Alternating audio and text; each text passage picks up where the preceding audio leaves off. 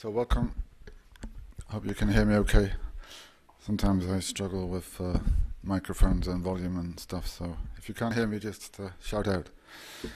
So welcome to this session on Langpacks.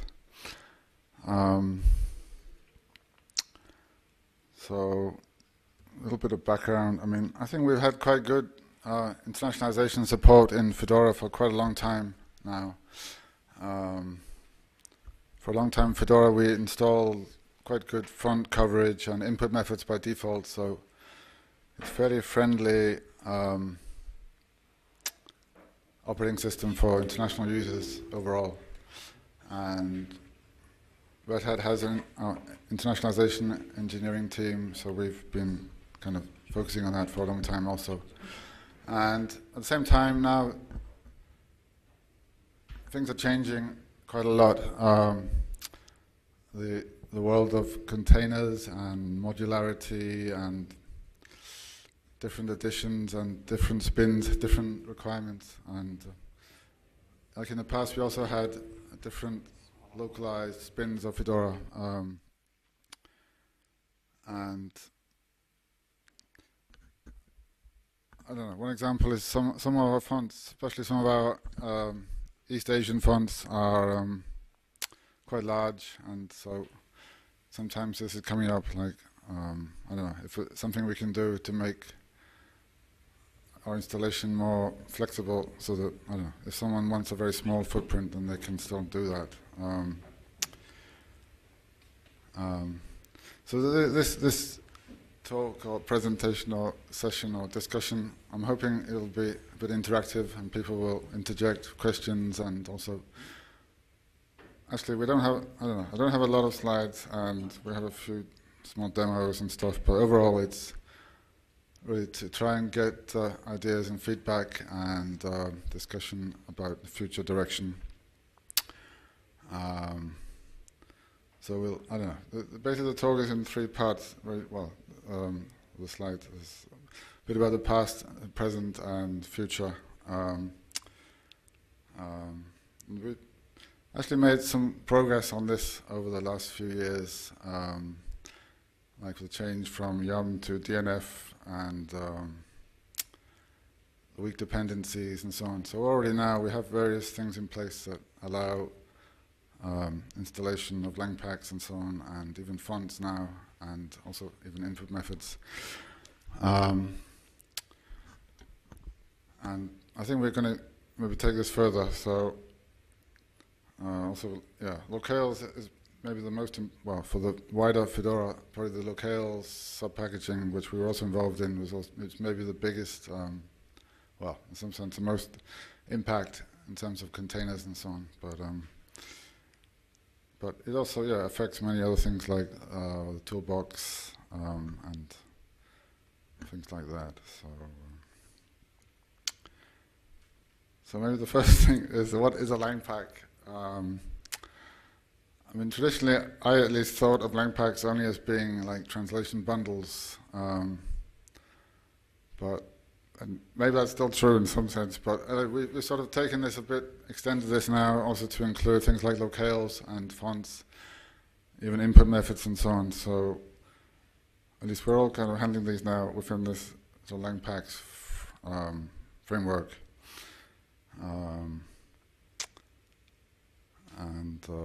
Yep. So how did things evolve? So first, bit about the past. So long ago in the comps, I hope most of you are familiar with the Fedora comps, which are basically sort of package groups. And for a long time we had different support groups for each language. So each language had its own. So like there was a French support, German support, Hungarian support, Japanese support, and then we'd list relevant packages, some of them conditional and so on, in those, well, in those groups. And it's an XML file, and anyway. And that was okay. I think finally now we've got rid of all those language groups because actually they weren't being, well, they could only be, well, they could only really be installed manually by hand. The installer and yeah, other tools, we're not really using those anymore. So to avoid kind of duplication or confusion, we now got rid of those. And then at a later stage, there was this special section in comps called Langpacks, which was basically for installation of translation, like things like LibreOffice translations, man pages, dictionaries, and so on. So that was handled by some globbing and so on in that section. And there was, yeah, Yum Langpacks was a kind of extension to Yum, which allowed to inject these Langpacks into RPM transactions and so on. But that didn't work with DNF, so yeah. I don't know whether you want to talk at this point anything. Or okay. So previously the Langpacks were used by the comms. So in comms, let me show you. Suppose comms F29. Let's take an example of a Fedora 29 release comms file. So comms file is having this section Langpacks. So where the definitions of this Langpack packages. Okay, yeah. So so this section basically defines what Langpacks are in the comms file. So how this section is defined, like there is one base package and the base package name is written on the right side. So like let's take an example of a LibreOffice. So if you want to install a LibreOffice Langpack, your system should be having this LibreOffice-core package installed on your system. So that's a prior requirement. So likewise, these mappings are defined in this Langpack section in comms file. So if your system is already having the LibreOffice core package installed on your system, then whenever a new transaction will happen on your system through Yum or through Yum, it will automatically check if the respective LibreOffice Langpack package for the default locale that you are using is available in the repository or not. So if it finds that that package is available, then it will just pull that package into the running transaction and it will install it. So this transaction can be you are just regularly updating your system, Yum update, or you can explicitly just updating a LibreOffice packages. So it will automatically find the respective Langpack package and pull it. So this was what happening when Yum was there. And this how Yum was using this Langpack concept. So this was the very first concept of this Langpacks in Fedora. Then there was also groups section was there.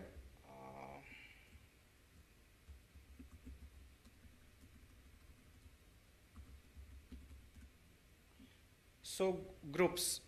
So in comms also we have these groups are defined by language names. So you can even install directly this language by saying that Yum group install Japanese support. So by that also you used to get the related packages to your language. And here the definition was like type the conditional. So conditional means if this package xorg x11 server xorg was already installed, then and then only it's going to pull the ibus kkc on your system. So likewise is the definition written in this comms file. So you can directly even use to install the language supports using the group concept of Yum. So this was the. After that, it was a need arise that we should have a plugins that can be that can automate this Langpack installations.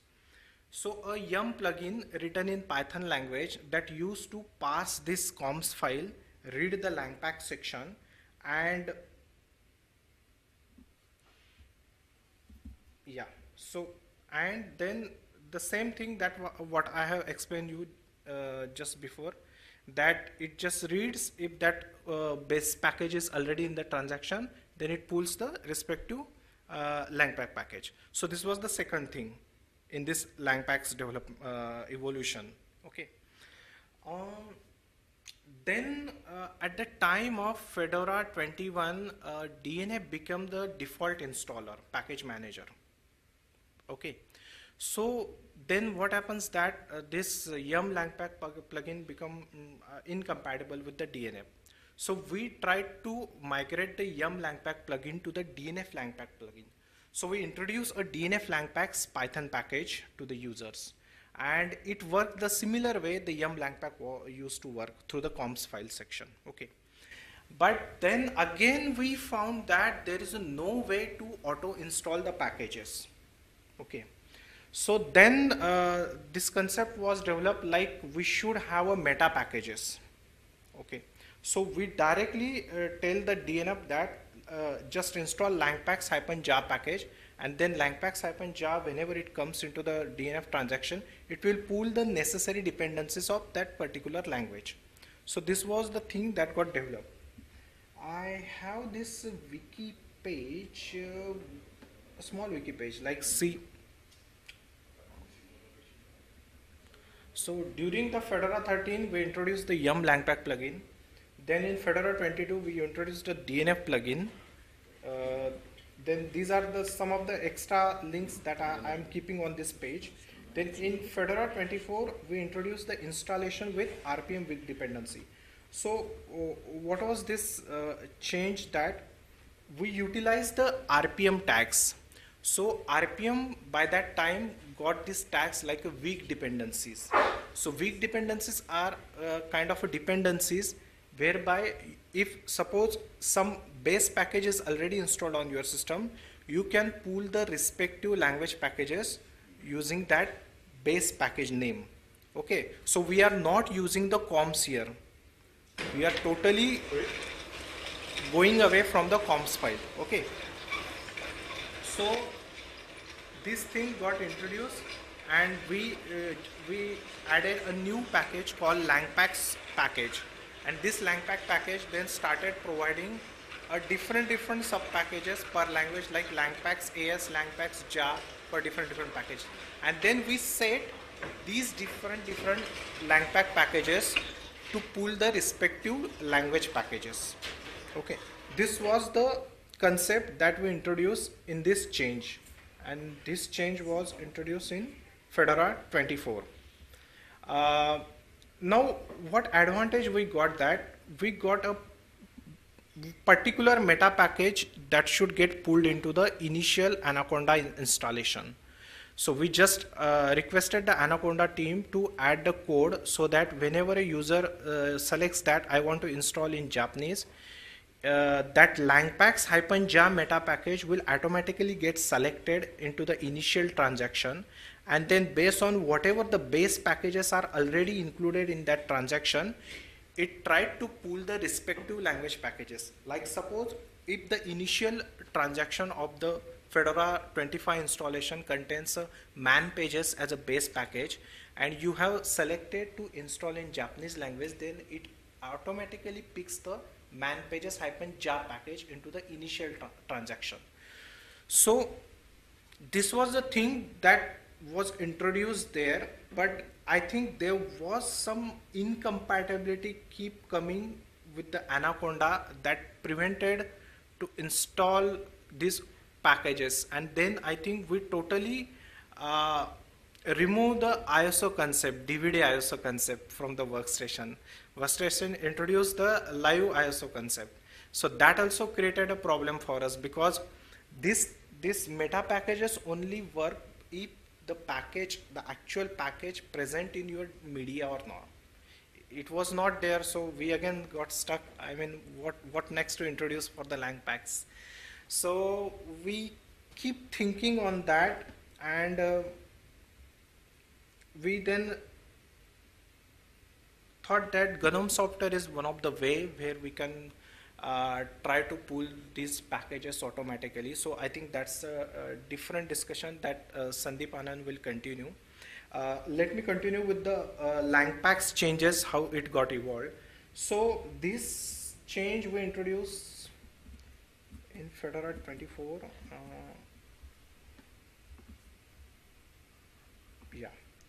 So in Fedora 30, then we decided that we will totally remove the language support concept from the comps file and let the users totally move to using these meta packages.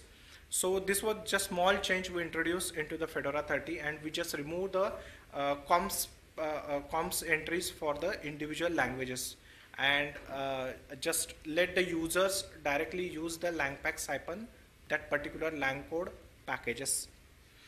In this current Fedora 31 release, we added another change to the Langpacks, whereby we split the Langpacks meta packages into the two packages. Like if there is a Langpacks-ja package, it got split into the Langpacks-core-ja and Langpacks-ja.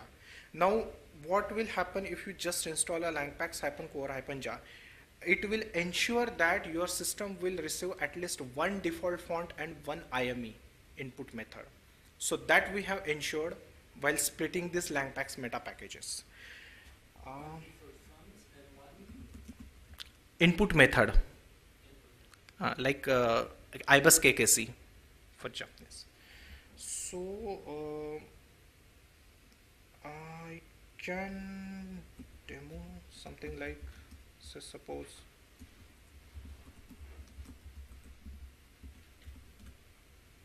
so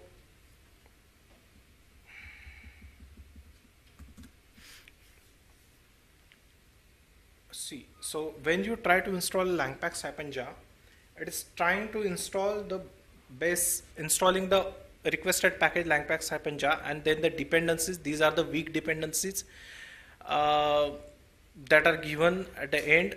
So we have introduced this Google Noto Serif CJK TTC fonts as a default font, and then this, as I told you, LibreOffice Core is already installed on my system, so it tried to pull the help-ja, Langpack-ja, and man pages was also there installed, so it pulled the manpack-ja. So this is how, I mean, when you try to install a single package, it will pull the dependencies related to that language on your system. So why is it not installing any input method here? I think it's already on my system. Actually, I noticed this problem in Toolbox, so I need to check on the actual desktop system. Yeah, I don't have IBUS installed. Right, right. For IBUS KKC, IBUS is a base package. Let me check. Oops. No, it's not there. So, I mean, if I was having an IBUS, it would have pulled IBUS KKC as well. Yeah. Kind of feature. Actually, we don't want to install IBUS in the toolbox. We want to run it in the host. So, you know, it's good. But it does mean that you need to know that you need to install IBUS if you have a system that doesn't have IBUS installed already. But, I need to think about that.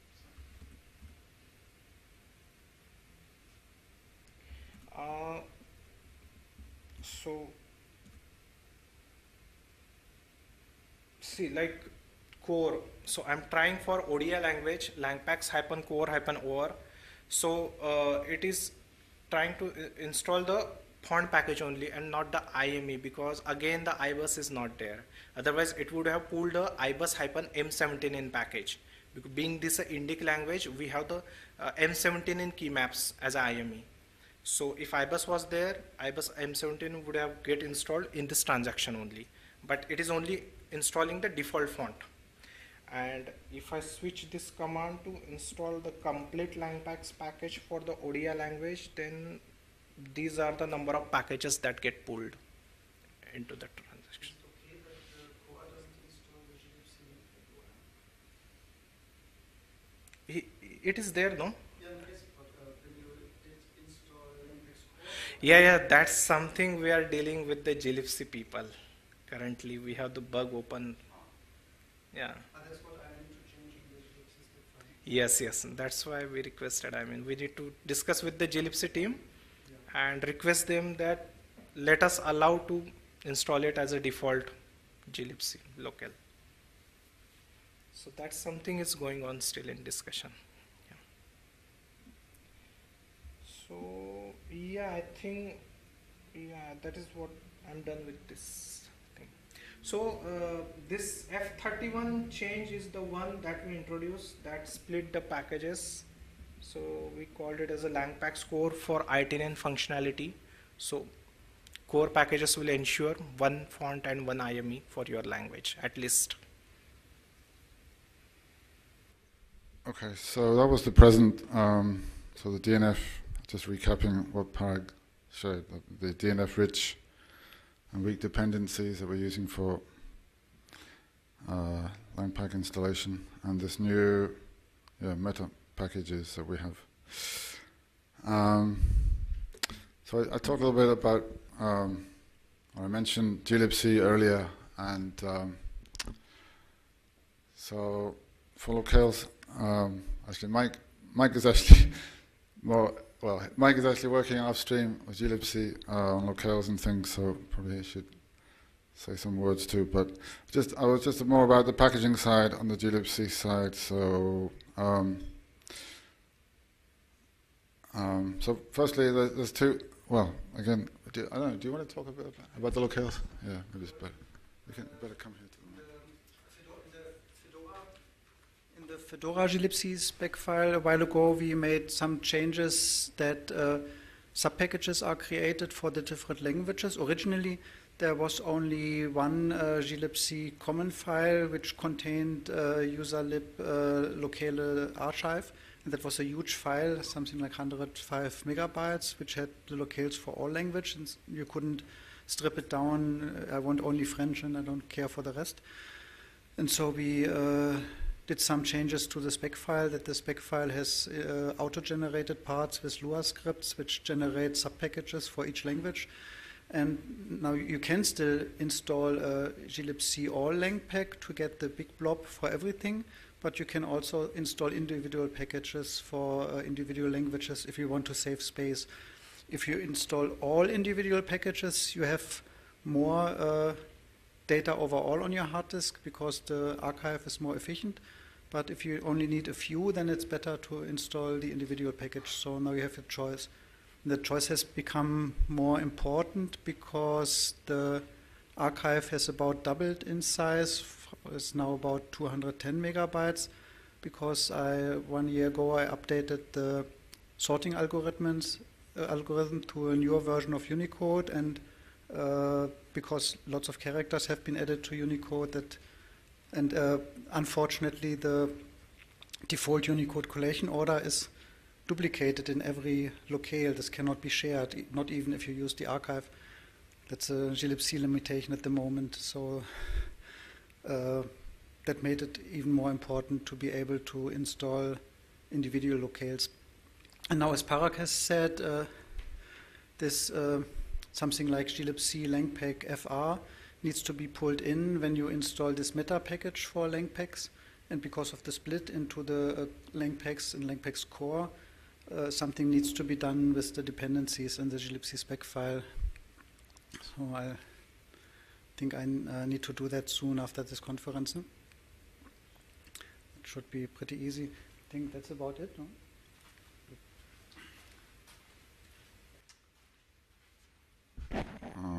Yeah.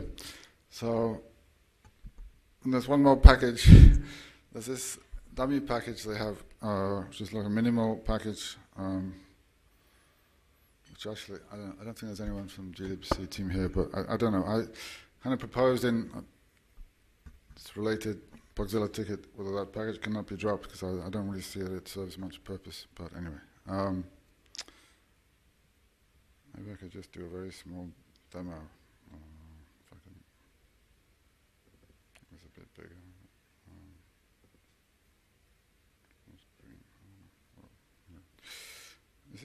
This is actually Fedora Silverblue, and okay, can ignore that.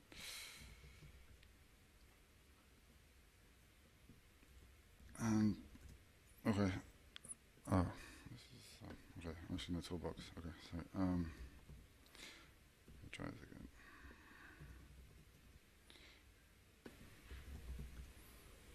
So this is, I'm currently using ENGB. In Silverblue we have the big also workstation. We have the this all Langpacks archive. So it basically contains all the glibc locales by default. Obviously, if you want, you can replace it. There's lots of locales.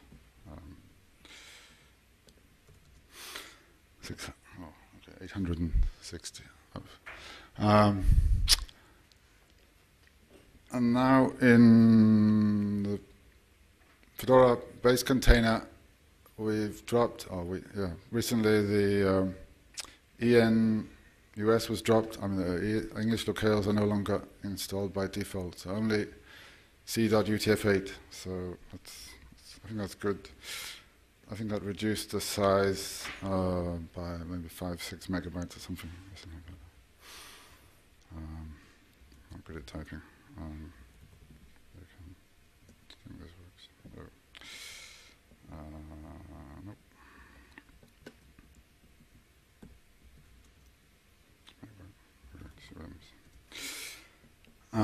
And this is also reflected now in Fedora Toolbox too. So the latest, Fedora 30, Fedora 31 Toolbox containers also only have C.UTF-8. So it's a small change. So I don't know. It may affect some users. So, but obviously you can easily install locales if you wish. But right. So I heard. I heard Carlos talking about that too. But anyway, I think it's not so serious. Okay. Yeah. I think this image only went stable 2 days ago, maybe, or something. So anyway, it's there now.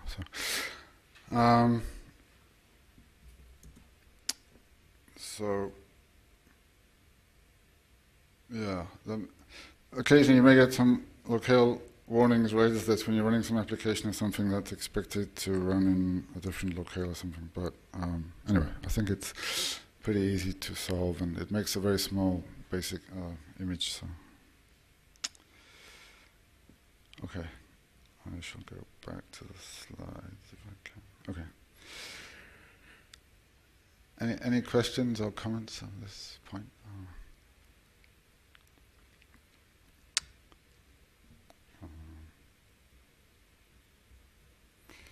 I don't know. I don't know what to do.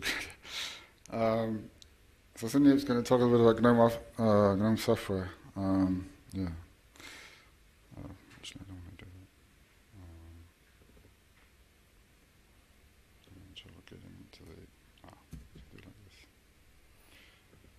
So this is Fedora 30. So just before. So currently, if you want to have Langpacks installed in GNOME software, I don't know. Are you going to talk about this or not? Oh, okay. The status quo? No, I don't know. Okay. Yeah. Okay. Then I just wanted to show very quickly how things look right now.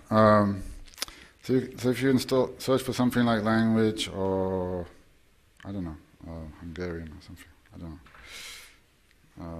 know. Then this thing appears. Oh, okay. And then so it is possible to install these method packages that Parag was talking about in GNOME software. I'm not going to do this now in Silverblue because I'd have to reboot to get it to appear. But anyway, so that's there. That's kind of anyway. Okay, this is not a good. I thought I was getting different results earlier. All right. Yeah. 38 more matches. All right. Anyway,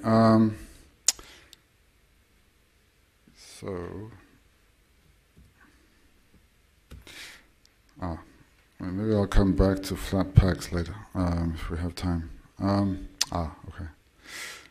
I think I already talked about this, so I can probably skip this. So yeah, maybe you want to. Actually, we are working with GNOME software so that we can have auto installation of Langpack meta packages. So I can show a small demo. So currently we are in simplified Chinese, and we have 3 language packs installed: Brazilian, Portuguese, English, and simplified Chinese. Now let's switch our language to some other locale. Say we are selecting Japanese.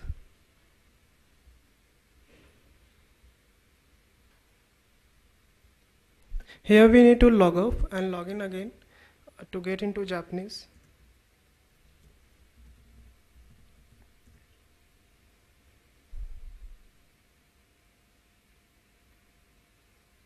Right, so this is small screen for renaming some of the folders.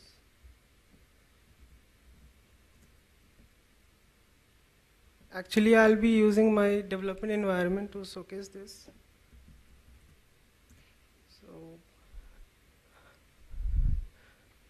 So the code is coupled with auto updates from GNOME software. So it will take a minute to start the auto update thing, and then we can see how language packs are getting installed. I installed Fedora. I changed the language. Actually, I log in, right. and after 1 minute, I have an automatic suggestion saying there's a long pack for the language that you selected, and you press yes, and it installs. Actually, no notification or no permission. I mean, no dialog box is there if you are selecting your language in Anaconda itself and logging in.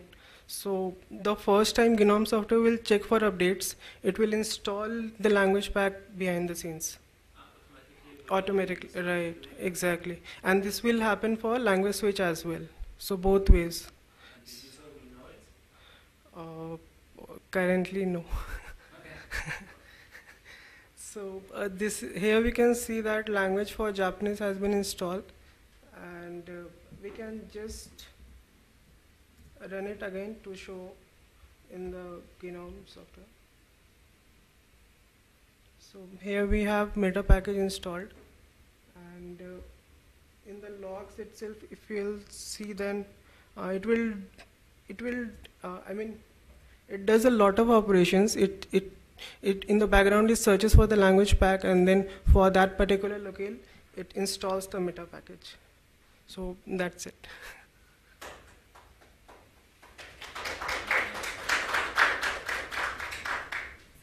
It's a great progress for user experience. Right. So just one thing, like if a user uninstalls the meta package by itself, then this feature will not reinstall it. I mean, the user will manually install the language. Yeah, that makes sense. I mean, so then I think we missed, I don't know. I think Sundeep just mentioned, but I mean, the idea of this feature is to kind of parallel how Anaconda does network installs currently. So currently, if you do a network install, say of Workstation or Fedora Server, then you will get the Langpacks installed automatically. So the kind of user experience we wanted was that, so you do a live install of, say, the Workstation, then it will then post-install that Langpack, which would have been installed by the network installer automatically, and it will do it after. But I agree, it wouldn't hurt to have a little pop-up or something. And originally I had kind of envisaged that it would be a semi-manual process in the sense that it would be included in a GNOME software transaction, like when you first boot up, say, after a fresh install, then usually there are updates, and then GNOME software will say, oh, there are 10 updates available or something, and then one of those would be the Langpacks. But anyway, the way it's been done now is that it's done in an automatic fashion. We may evolve this more in the future. And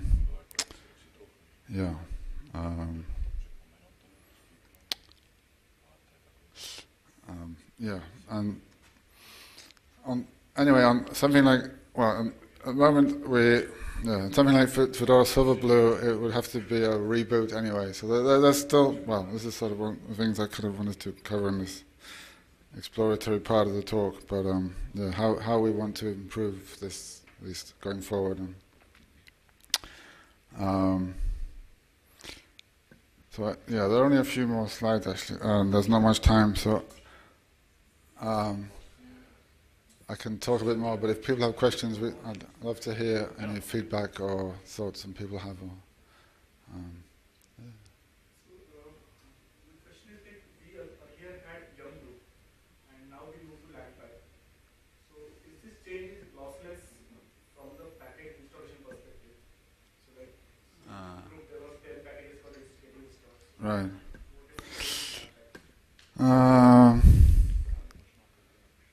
Parag can comment. Lossless. Well.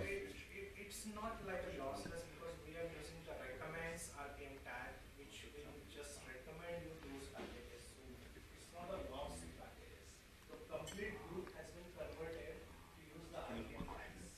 So say that XML file. Yes. So whatever was written that Japanese support group should install these many packages, you should get similar output using the Langpacks meta packages as well. See, those groups have been implemented around Fedora 8 to 9 that time. So there are many changes happened. Some packages got removed, some packages got unnamed. So I mean the identical output will not be there. But that's why we have tried to ensure that at least one font, one INE is being provided by the core package, and the rest we let the user to tell us that these kind of packages are very useful for them, and then we can add them as a recommends RPM tag to the Langpacks package, the main meta package, not the core. I'm thinking from CI perspective. So like if you want to do CI, so we should have a Right. I think the biggest change is that previously you do something like do a group install of the, I don't know, say French support. And now instead you just install the Langpacks FR. I mean, conceptually that's the biggest change.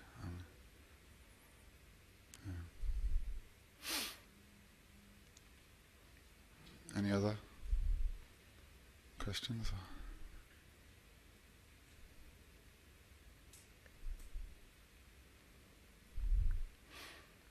I could just say a few more words then.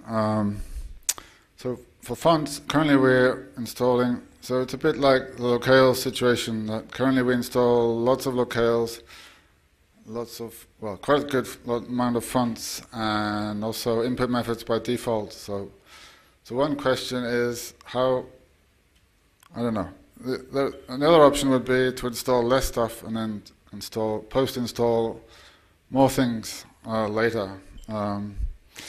And there's a bit of risk, I don't know, in the sense that, I mean, it does make it a bit more difficult for international users, but it also makes maybe the image smaller to download and so on. So there are kind of pros and cons to this, and I think something we need to evaluate going forward. Like, do we want to only install a few locales? Do we want to install less fonts? And in fact, we've made some progress on the font side.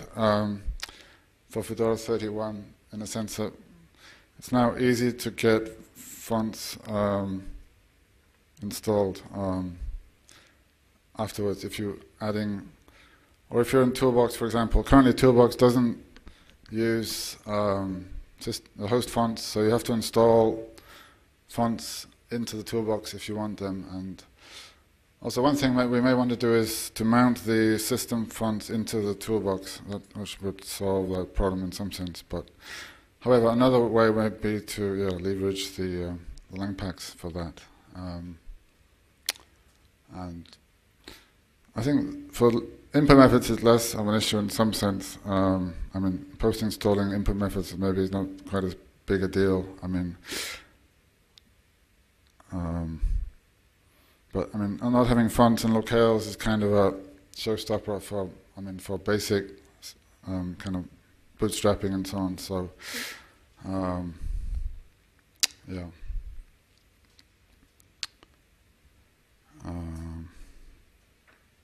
Actually, the most controversial thing is about translations, and this is really a very big and difficult shape. Naively, it sounds quite simple, but actually, we thought a little bit about it in the past. But the idea is that currently most Fedora packages just bundle all their translations in it, and so currently there are ugly hacks where you maybe just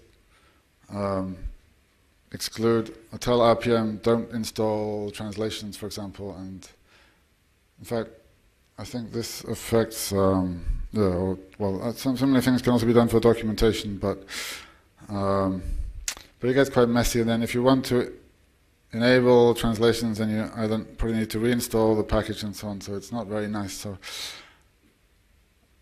in the ideal world it would be nice if you could only install the translations you actually need rather than 50 different translations. You probably only need 1 or 2 of those at maximum. So,